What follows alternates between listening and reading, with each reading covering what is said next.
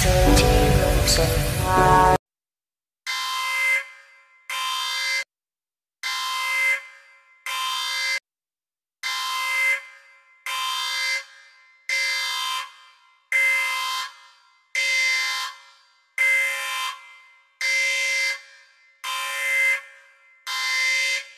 In Massachusetts believe there's been another tragic, deadly case of cyberbullying. A 15-year-old girl committed suicide, and it appears that she was being bullied online. CBS News correspondent Whit Johnson is in South Hadley, Massachusetts with the story. Good morning, Whit. Maggie, good morning. 15-year-old Pheobe Princes moved here from Ireland. She began attending South Hadley High School last fall. She was trying to adjust to a new life in a new town, a new country, when she fell victim to a growing trend. Pheobe Princes appeared to be well-adjusted and happy, but underneath, friends say the 15-year-old freshman was tormented, a victim of cyberbullying. She was being bullied because she was pretty and people were just jealous. Phoebe's classmate, who does not want to be identified, says he was one of her closest friends, but she never revealed her pain. They called her an Irish slut and a whore. According to a letter from Phoebe's high school principal, what began as mean-spirited comments at school soon found their way online, something experts say can be far more dangerous. Cyberbullying can be so dangerous because it leads to cyber mobbing, where kids can get together and attack another child 24 hours a day, 7 days a week. Phoebe was found dead in her South Hadley home days before a big school dance. The night after she died, fellow students held a candlelight vigil.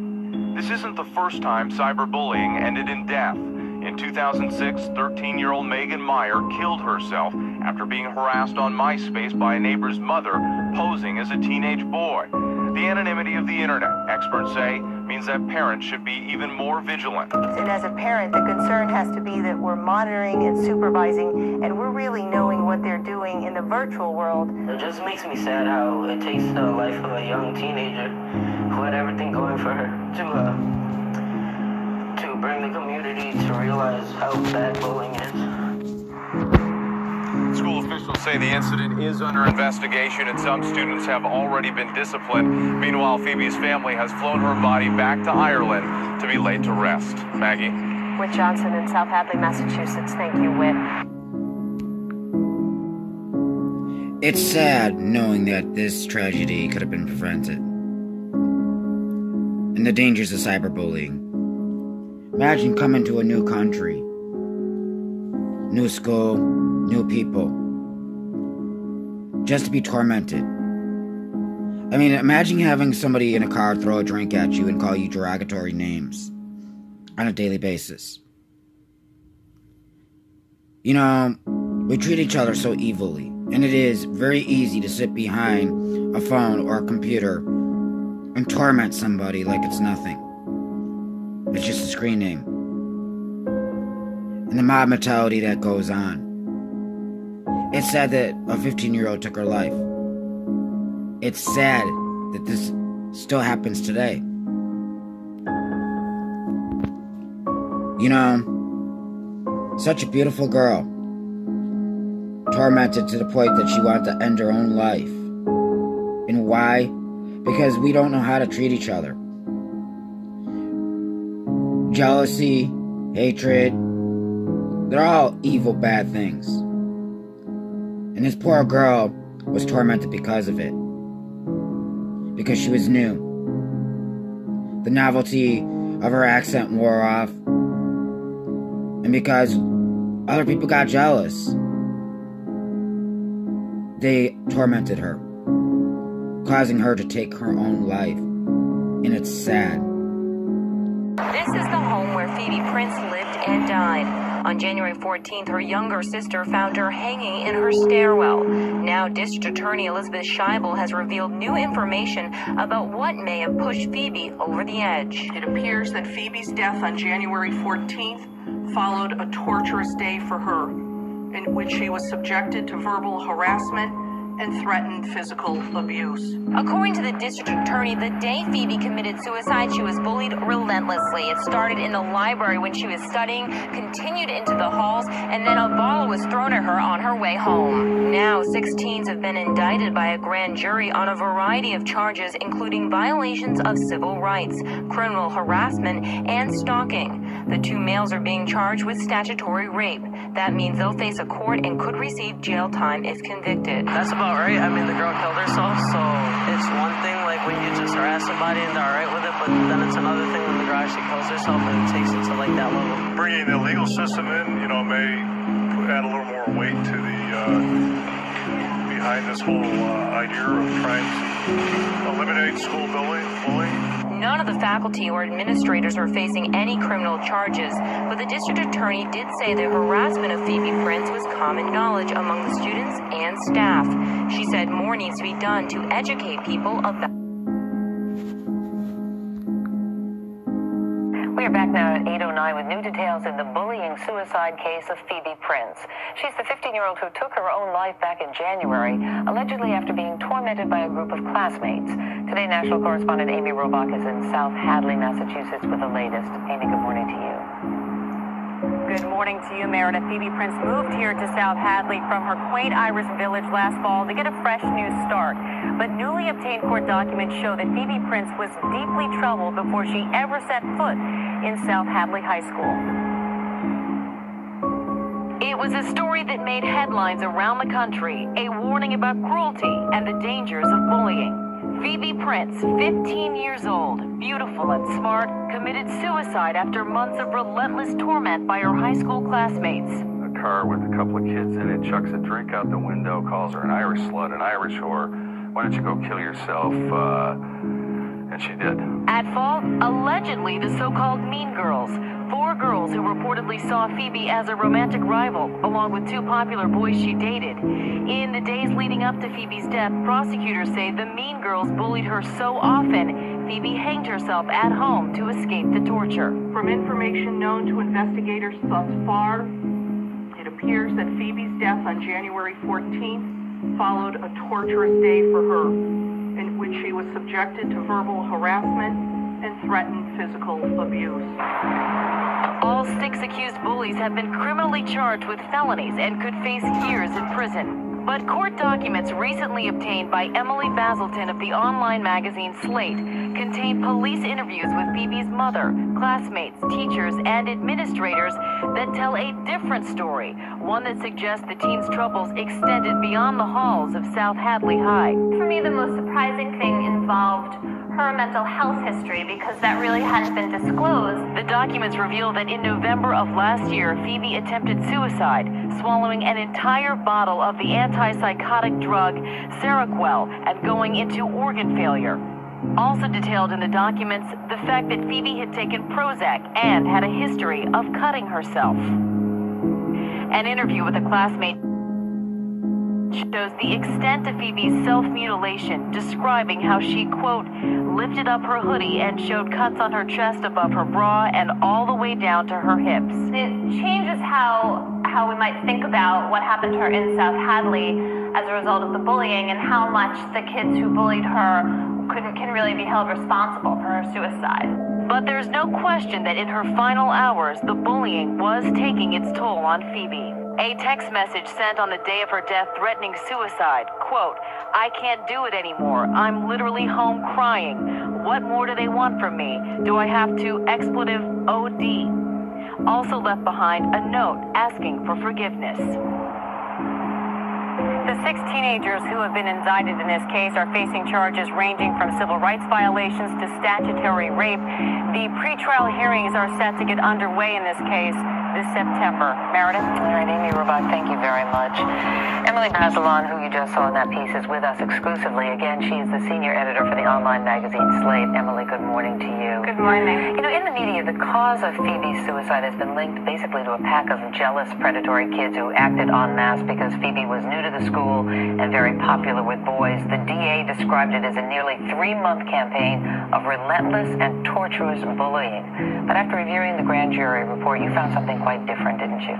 Right. I was looking at police interviews, and I've also done a lot of interviews with students. And, you know, there were a couple of conflicts that Phoebe had with different kids. She got involved with a boy named Sean, and that made his girlfriend upset. And then she got involved with another boy named Austin, and that made his girlfriend upset.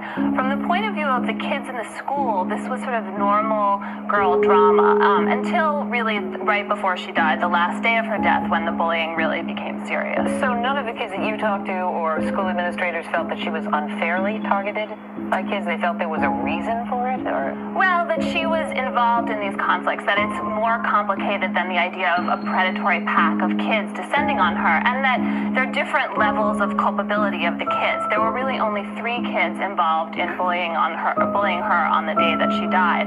The other 3 kids, no one says, you know, were anywhere near her the week before her death. And yet they all have been charged. And yet they've all been charged, and they're facing serious felony charges that would threaten them with prison. So are you saying essentially that from your research you do not believe the facts justify that kind of criminal retribution? It's really hard for me to see how that's the right solution in this case, which isn't to say that terrible bullying didn't happen here or that this death isn't tragic. Just the notion of criminally charging 6 teenagers in a way that blames them for the death of a girl who had this much more complicated history, that seems really questionable. Yeah, I heard the DA's office in pushing for those charges said one of the reasons it did so is because the school had dropped the ball in terms of dealing with bullying. Did the school do enough? I mean, they knew that Phoebe had a past history of some serious problems. Her mom alerted the school to that.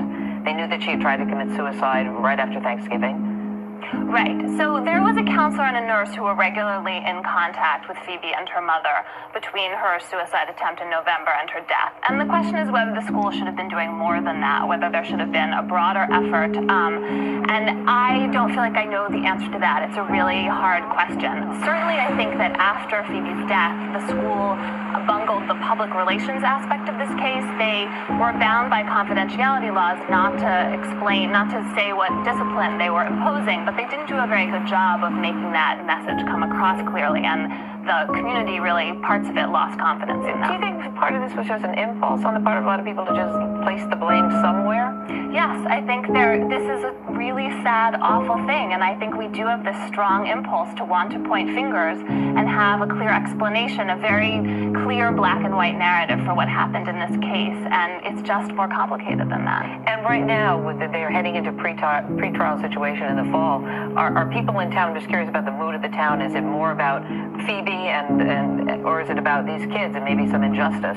I think it's more about Phoebe, and one reason for that is that when you have criminal charges in a case like this, you really shut down honest conversation. Lawyers get involved, it becomes very difficult to apologize, hard for people to take any responsibility, and so the town, I think, really has not had an honest conversation about these charges, you know, what these particular kids did versus some sort of broader failure of the adults in the community, or maybe, you know, a broader problem we have with bullying nationally. Well, maybe they will take the time to address it. Emily Bazelon, thank you so much. Thanks for having me. Good evening and welcome to 22 News at 6. I'm Barry Krieger. And I'm Alicia Rodriguez. Several new developments tonight. 3 more teens accused of bullying Phoebe Prince had their day in court. And the district attorney dropped statute. Good evening and welcome.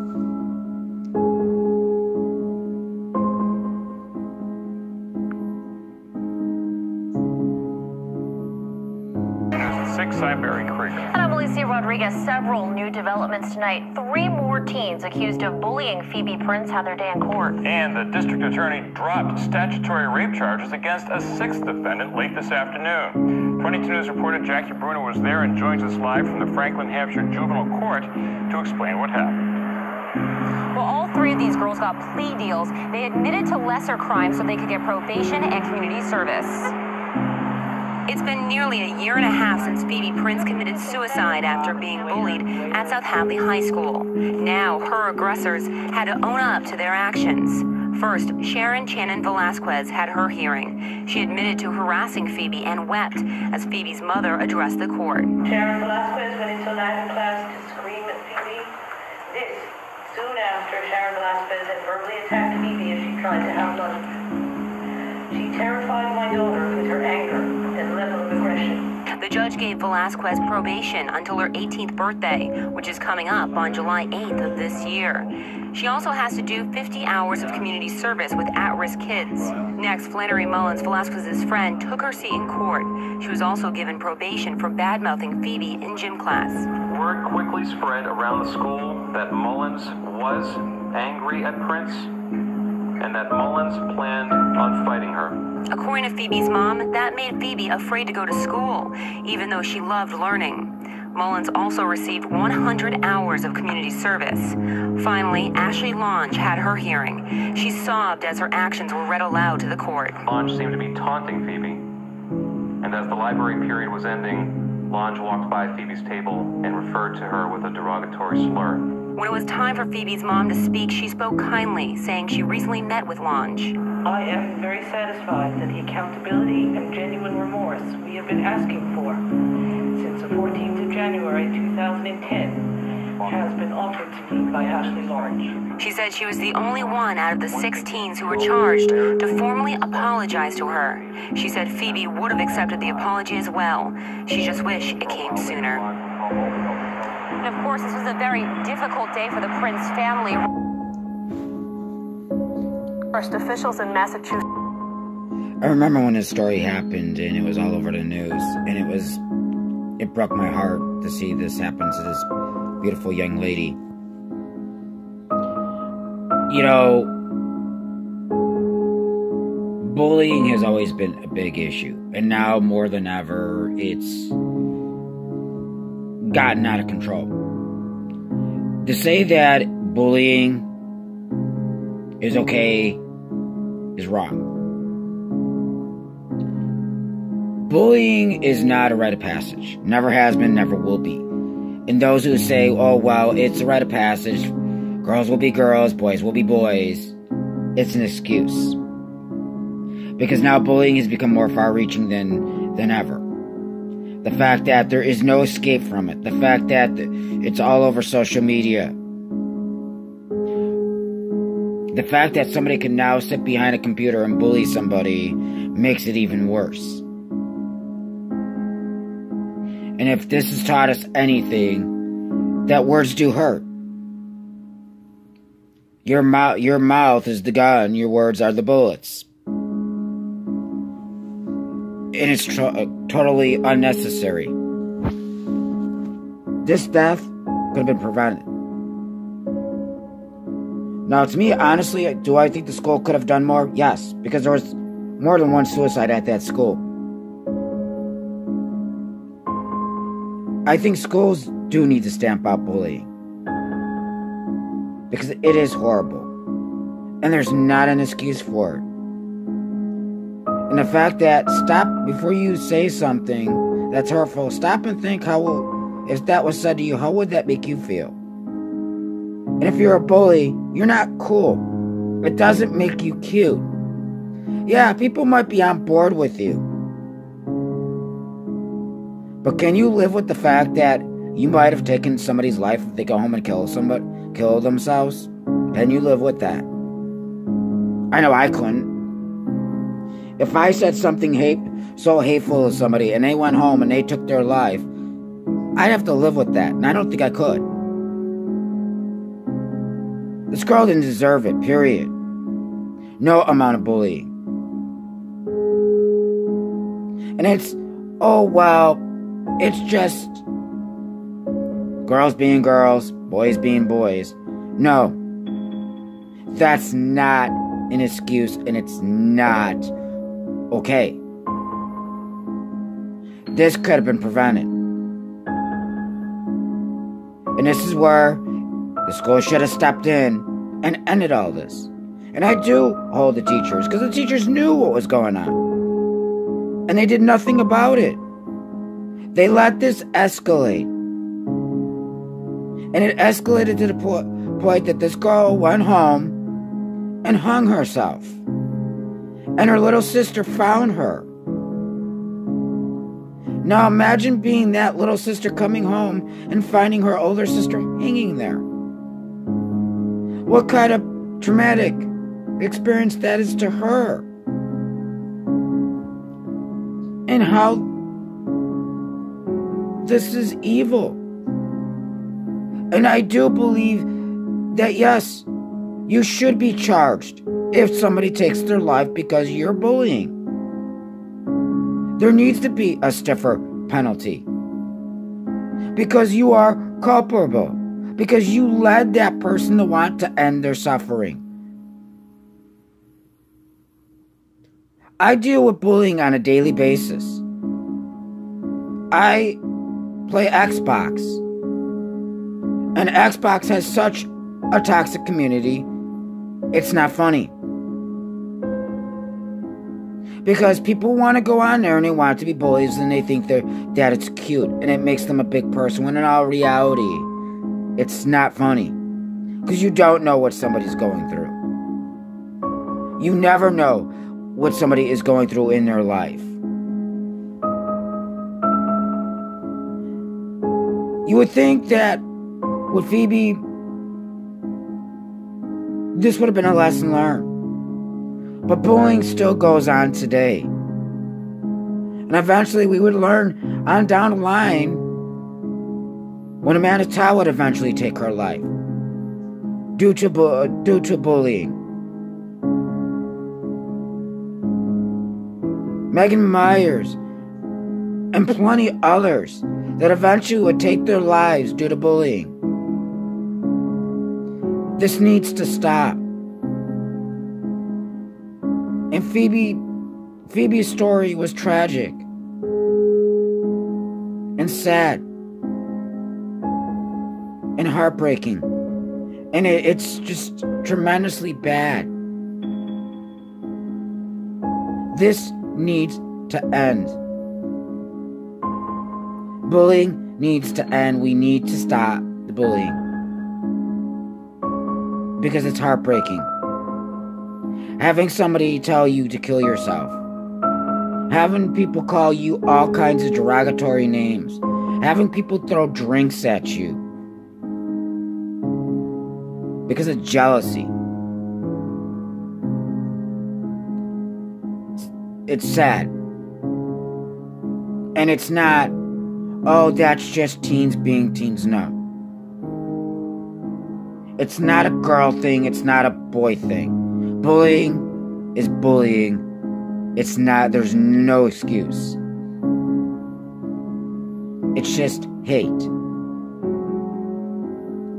And it's pathetic. And it's sad. And if you are a bully, you are pathetic. You are not cool. You are sad. And maybe you need to take a look in the mirror. Because throwing hate upon somebody doesn't make you a better person. It just shows how pathetic you are. And it's sad. Really sad.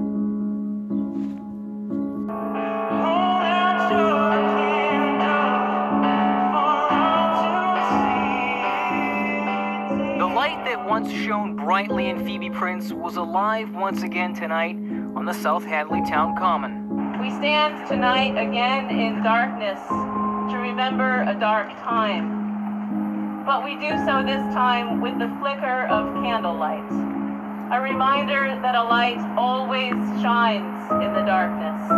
Hundreds gathered to remember the life and now legacy of a girl who took her own life 1 year ago after she was relentlessly bullied. You know, we can't, forget that it happened, and we need to take time as a community to gather, and it's all about community. Friends and even people who never knew Phoebe held a candle high in her honor. I'm here to support my fellow classmates in my school, in my town, because it really means a lot, and I didn't know her, but she made a difference in my life. Phoebe was a great person. She was loving, caring, she that smile every day just brings us all together here tonight. For the community of South Hadley, it was a chance to get beyond its troubles. Reflect the journey that we've all been through in the past year, and to hopefully leave here with a sense of hope and how we can make a difference in the future. Everything she's done for us and how great of a person she was, and how a tragedy can sort of bring a town together the way it does. And although she may be gone for many, Phoebe is still very much alive in their hearts and in their minds, still burning brightly.